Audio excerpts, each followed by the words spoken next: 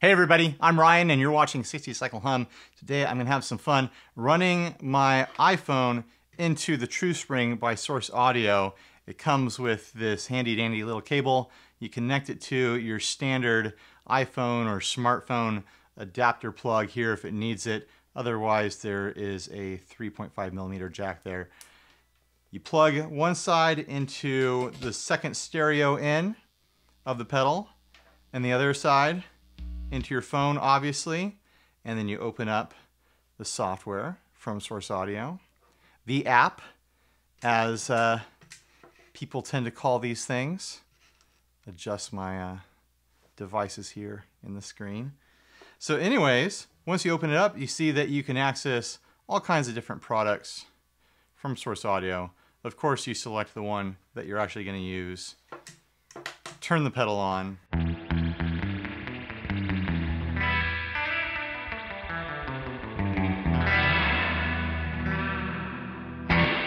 That's how it sounds right now. Let's start getting into some crazy settings on this thing. It has all the controls that you have on the face of the pedal, as well as a bunch of other controls that you obviously don't. I like to start with the spring engine selector here. There's the standards that you can access on the top of the pedal, short, long, and tank. And then you get into stuff like tiny tank, which is a cute little tank emulation.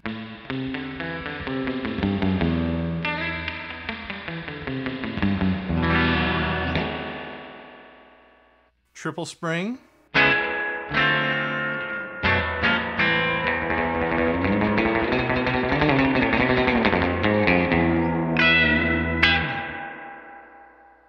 Space string for some weirder stuff.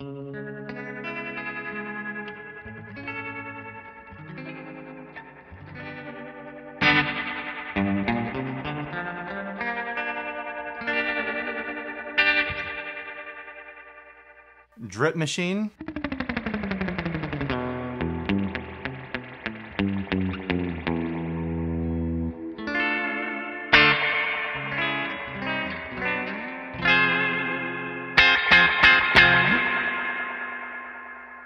Hall S, whatever that means.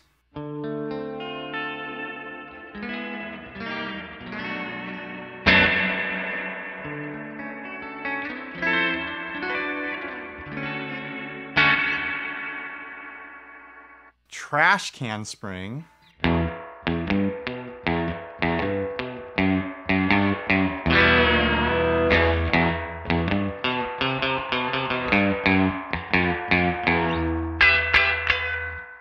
That's pretty interesting.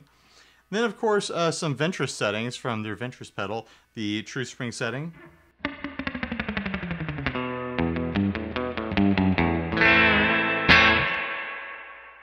And the Ventris outboard, which is what sparked the creation of this pedal, is their outboard spring setting for the Ventris.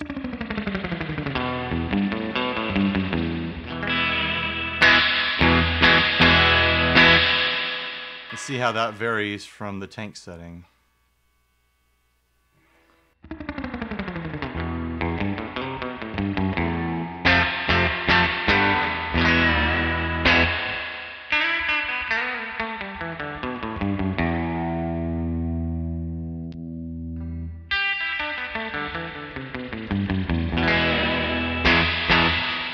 It's a little brighter, a little splashier than the tank setting on the TrueSpring.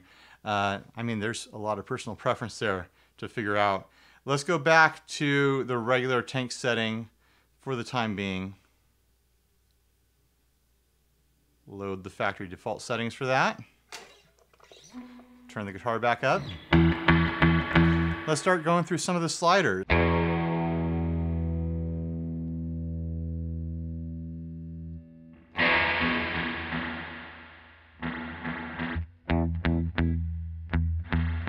I mean, things like mix, level, dwell, and tone are all on the front of the pedal, so we won't mess with those too much.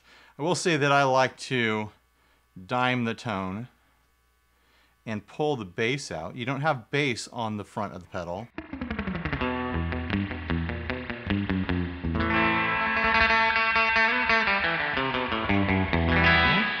The But going for a brighter, thinner sound is closer to a Fender 6G15 style emulation.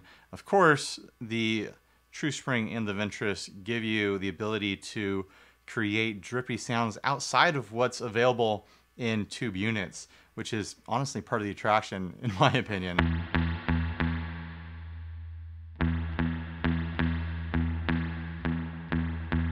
So you can come up with a drippy reverb that's got a lot more low end than what is typically available.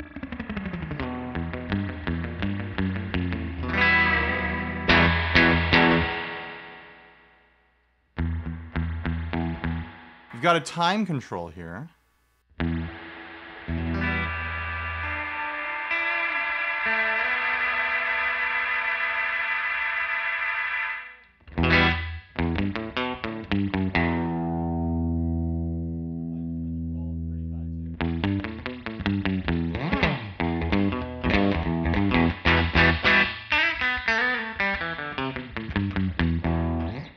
Time's pretty low there.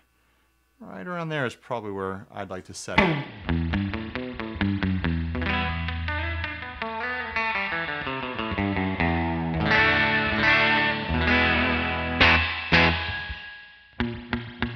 Maybe a little bit more time. Probably right in the middle is good for me.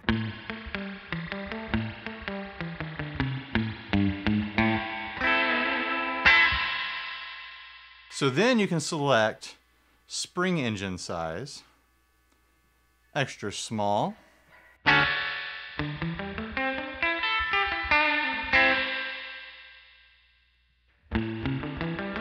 regular small,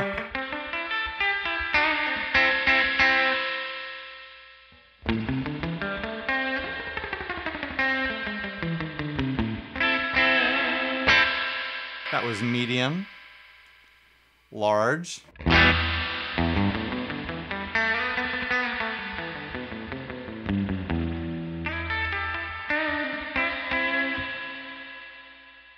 extra large, you're getting crazy,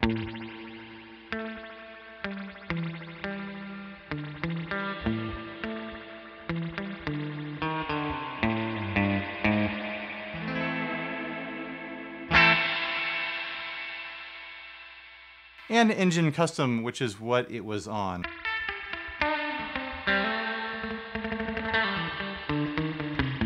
Which honestly, I think I prefer. I mean, doing what you want is what this is all about, but I like that engine custom. I never touch pre-delay for drippy sounds. I like it to be all the way down so that the drip directly chases your playing and doesn't have a delay between the drip and your note. But it's there for people who want to dial in like a rockabilly sound.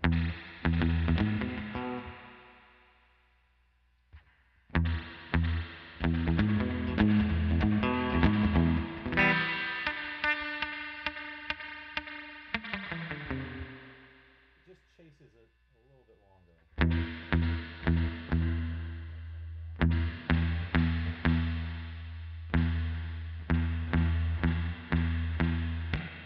So diffusion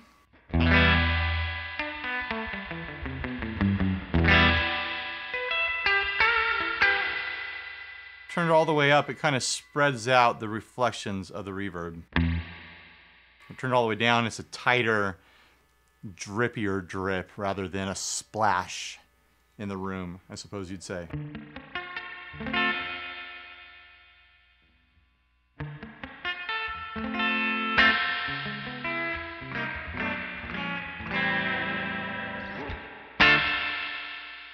A useful thing to have. Once again, I like to keep that turned all the way down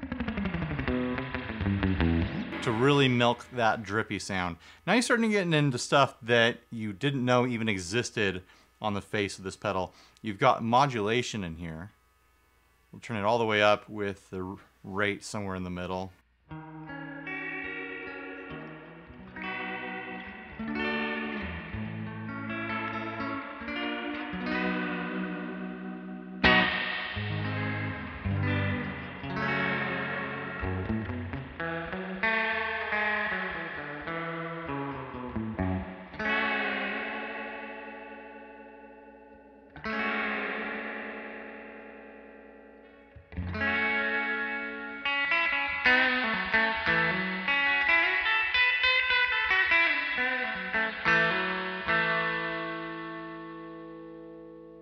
I'm typically not going to favor that sound, but it is nice to dial in just a little bit of modulation just to fill it out every now and then.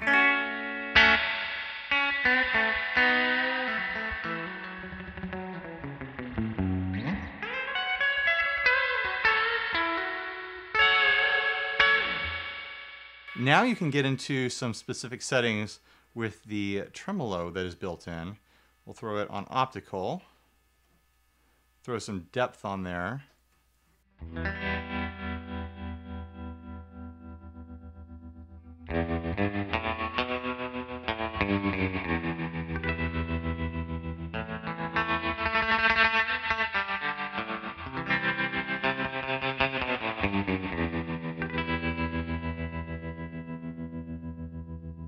There's a stereo offset here. I don't know if it's doing a stereo thing. I'm plugged out stereo.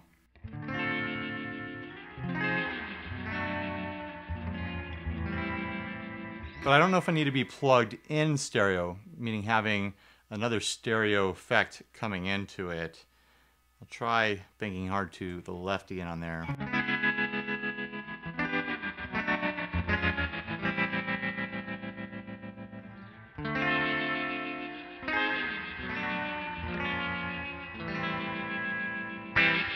I guess I won't really know until I'm in post to hear if there's a big difference there, because I don't hear it in the room, even though I have 2 amps here. And then you start getting into all the crazy controls where you can swap out functions of knobs. You can assign different things to external controllers, MIDI, all sorts of stuff. The sky is the limit. All sorts of complicated things that I frankly don't understand because I've never messed around with MIDI. Other than that, now that I've built this patch, I can burn it, I suppose.